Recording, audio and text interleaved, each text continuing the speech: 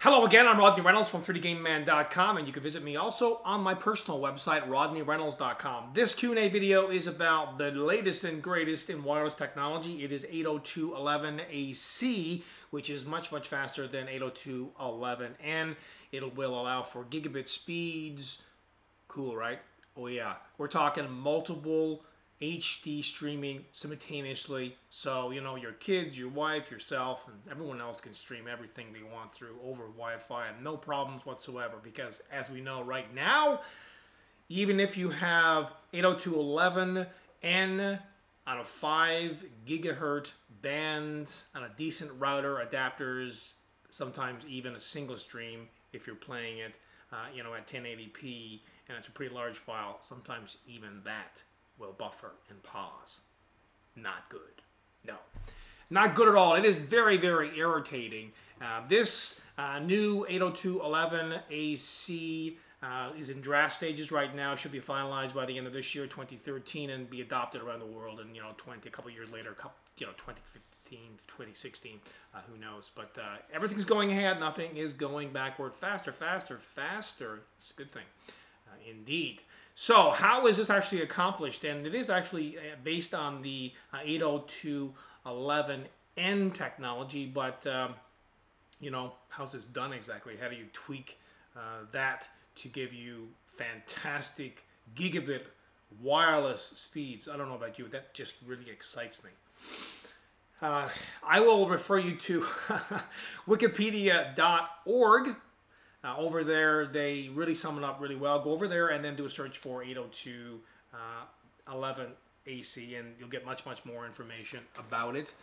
I will read something from their website, though, and they really sum it up extremely well as how they kind of tweaked the 802.11n technology to get 802.11ac. So here we go. The speeds, the gigabit wireless speeds, were accomplished by extending the air interface concepts embraced by 802.11n.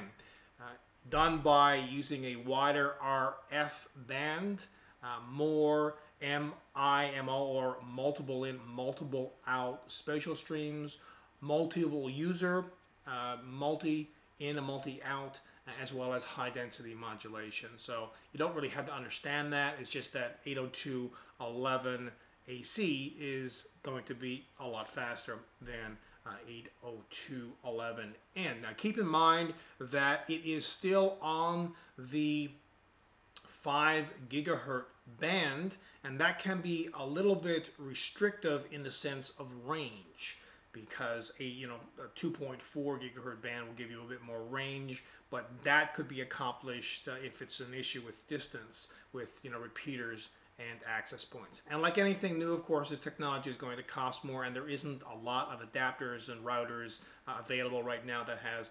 802.11ac, but they will come very soon, certainly mid to late this year. And if you're buying a router, should you go ahead and buy an 802.11ac router? No, not really. You don't have to, unless you want to have the latest and greatest technology.